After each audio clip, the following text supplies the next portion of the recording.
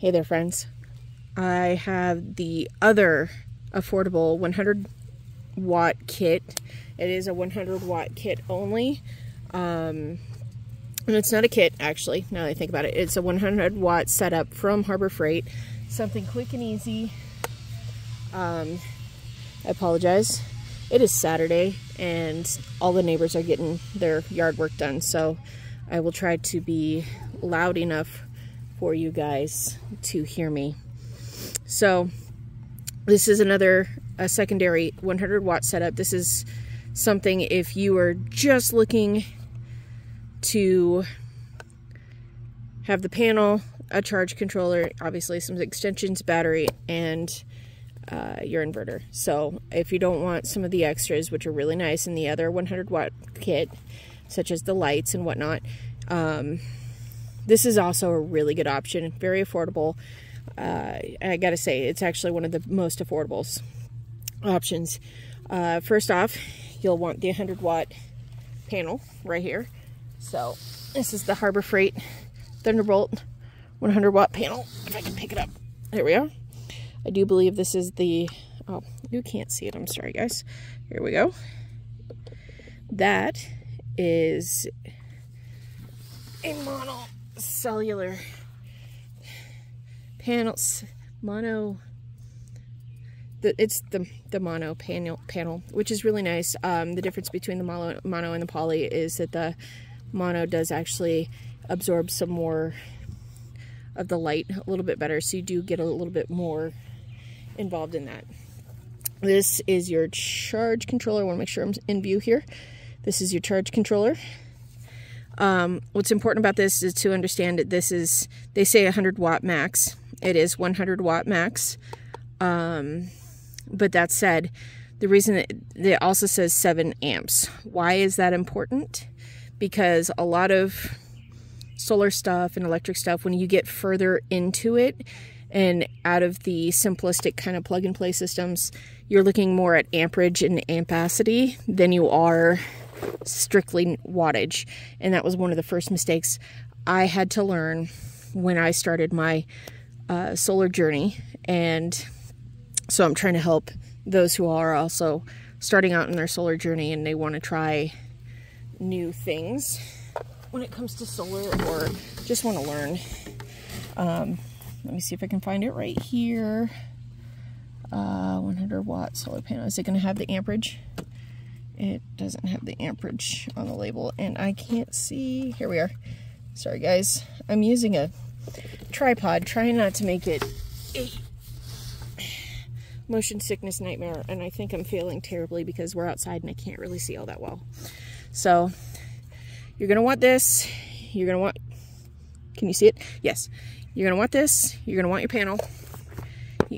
I recommend getting the solar power connection cable set. This is the accessory set. Really nice to have with whatever systems you want.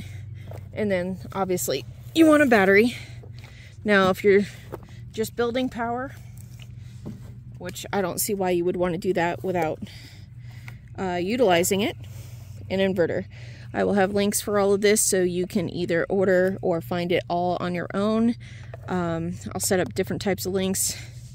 I do believe you can find this in the auto section at Walmart, and obviously pick some of this stuff up at Harbor Freight. Though right now, I just checked the 3 Harbor Freights in my area, and I can't find any of these panels. I can find all the kits, but not the panels. And it's driving me crazy because I actually have a different video. I need a secondary one of these, and I want to use it for my solar cool room, but I digress. That's not important right now. So we'll start off here. Here's your solar charge regulator, otherwise known as a charge controller. When you're plugging this in, this is for your load. I think we've discussed load before on one of my other things. This helps you, you can connect this to something in order to keep your battery from overcharging on anything. It is kind of important. I do recommend keeping those separate if you're not going to utilize them, or trimming them and binding them off, or wrapping them in electrical tape so they don't touch. My kids, I was teaching them a solar class for homeschool, so they can build their own solar power systems, I should say. And they learned the hard way what happens when you touch these. It actually melted the back out, and we could have had a fire. And of course we did it, you know, inside, because at the time it was gloomy and I was doing it as an example. So that got really interesting very quickly.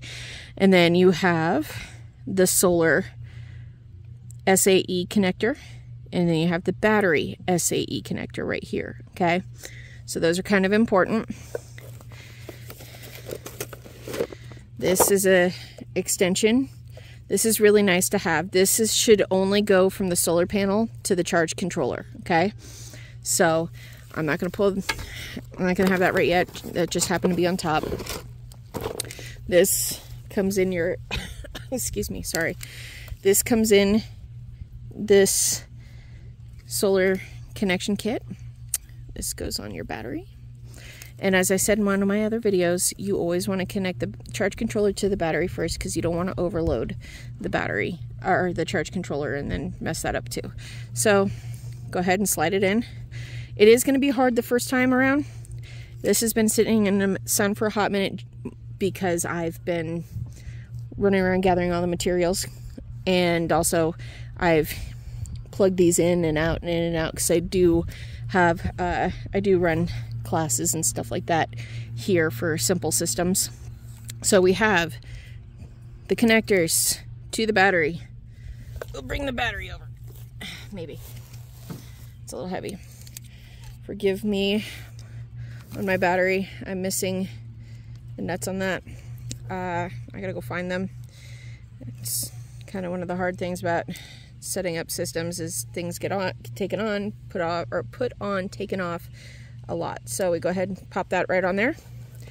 And let's see if you can see the lights. There's not any lights on right now. I can't really see all that well, or see if I can show you.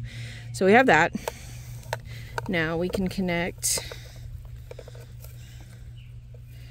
the extension cable right here on the SAE to the solar, right?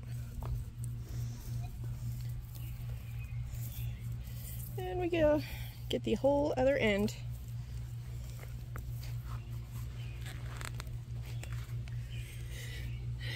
And then, of course, I folded it underneath because that's just the story of my life. Go ahead and clip that right in here, just like that. Again, it slides in really nicely because it's kind of warm and been sitting in the sun for a minute, but also I use it a lot.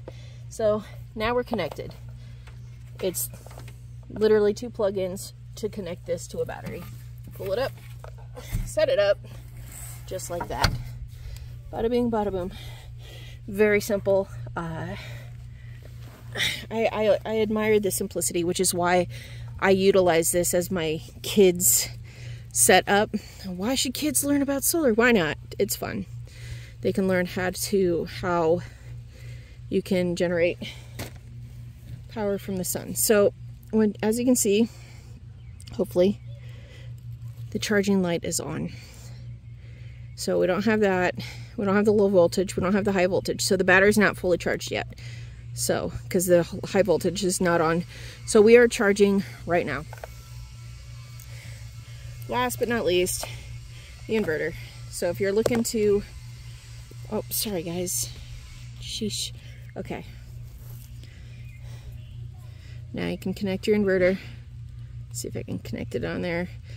This is a lot easier when you use the ones with the loops, but sometimes I need a more portable system. I actually wonder if I can just do that.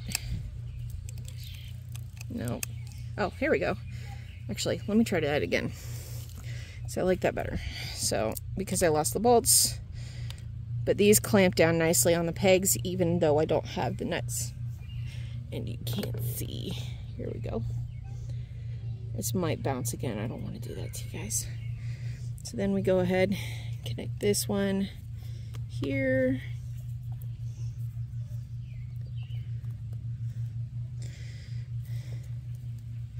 And then this one here. It's going to give a little pop or a snap. Sometimes it's a bigger pop and a snap. It depends there's a couple of factors. It's not a bad thing. It'll startle you, but it shouldn't be bad. And here we are. We just turned the inverter on. And I'll move you down just a hair so you can see it.